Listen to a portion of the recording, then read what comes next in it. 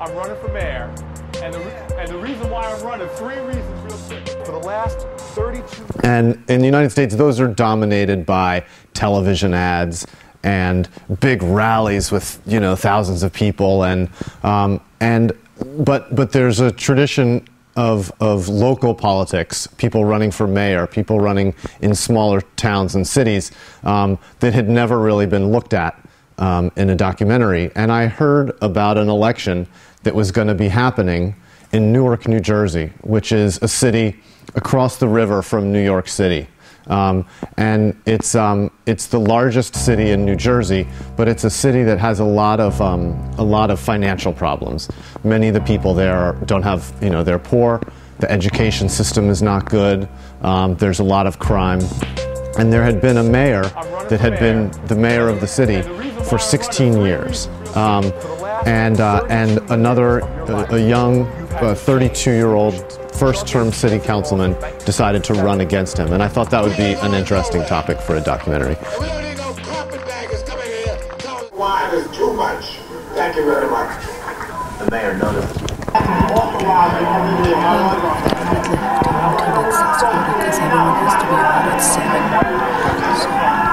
So what time is it? It's 6:20 now, so we have like an hour and 20 minutes. It's 5:20 now.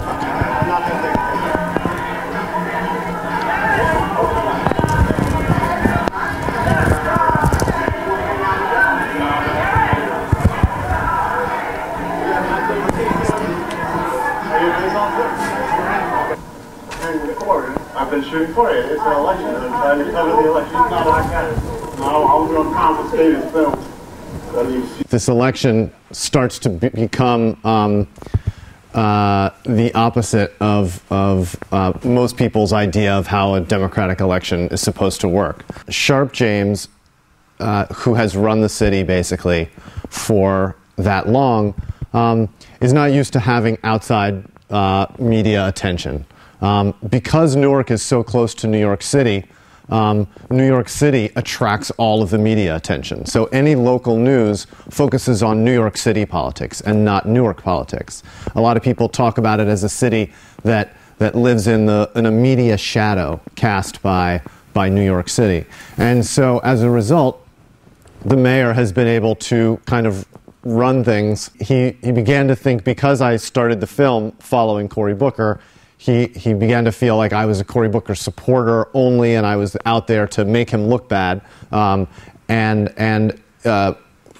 know, but he kind of felt the same way about lots of media folks. We take pictures for you, man. Make it a documentary. Don't worry about it. About you on that Cory Booker, man. Kill your film. You film everybody else but him. We don't want you from that. I don't want you to put me on camera. It's not about Cory. Next time we'll send your camera. It got pretty scary for me, actually. You know, over the course of the film, there are a couple of other run-ins. At one point, my camera gets broken by a member of the mayor's security staff. And a lot of this was happening by Newark police. These were not just thugs that he had hired. These were official police. You know, I was working in Newark by myself. I didn't have the power of working for a network or working for a newspaper. I was just a guy who was driving the car and shooting with a little camera, and I had the microphones, and I had the papers for the releases, and I think the truth is I probably wouldn't have been treated quite this way if I worked for the New York Times. I think that Sharpe James didn't want outside scrutiny, but he was smart enough not to do something like that to a television station or to an established newspaper. It's funny, you know, the State Department has this program where they send documentaries around the world, and when they first asked if they could include this film, I was very surprised, because it's not what Americans want to necessarily show the world about how democracy works. You know, I've sort of puzzled over this. Like, why am I here? You know, why would they sponsor the screening of something like this? And I think the answer is because democracy requires people to pay attention to it. And it's not something that you just sort of flip a switch and then it runs. It requires you to stay on it, and requires people in the press to stay on it. It requires voters to stay on it. Sharp James says he's the real deal. The truth is, Sharp James is getting really rich at the taxpayers' expense. While schools crumble and crime and drugs plague our streets, James has given himself a raise to over $200,000 a year. He's bought 2 vacation homes, a 46-foot yacht, and a Rolls Royce. The real deal? How about a great deal for Sharp James? After 16 years, it's time for a change. And I think a lot of people knew that that there was corruption that was happening in the city, but they almost felt like it was okay because he was our guy. And he had grown up in Newark, he was from Newark, and good for you that you have a yacht and a house, you know, and 2 houses and make $200,000 a year. Good. That's what you should get that. Go for it, Sharp James. I show up at the debate with my camera, but the police tell me I can't film. I put the camera in my bag, but continue recording audio. As I take out my camera, a policeman from the mayor's security team comes at me.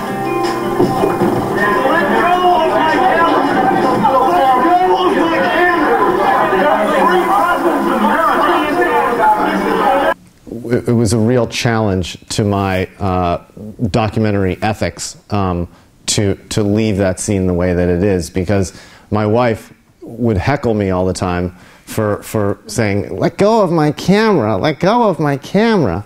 And so I really was tempted to re-edit my voice into the scene, you know, saying something like, you know, "Step away from my camera," or something like that. But I decided to keep it as it actually was. So Corey loses that election, and the movie ends with him preparing to run again. So now Corey's in his 2nd term as the mayor, you know, Newark still has a lot of problems. But there have been a number of things that have been significantly changed. The crime rate has gone down significantly. They've gotten a ton of new money for education, and Newark was not a city that had a ton of media. And there's a newspaper that covered the election, and a little bit, some of the New York City press would come over to cover it. But, you know, partly that was the problem, was that that there was not a tradition of scrutiny. But I did have people in the press tell me, you know, when particularly on at that debate when the police break my camera, I had a reporter come up to me afterwards and say, "You got to be careful. You don't know what you're doing here, but this is serious." I don't think that it's hard to quantify what the intimidation was. You know, people weren't getting, these guys that work for newspapers are not getting phone calls in the middle of the night saying, "You better write this kind of story." It wasn't that, but you know, I don't think the New York Times suffers from that. I don't think the Wall Street Journal, I mean, a significant news outlet doesn't feel fear that way, but they had their own problem.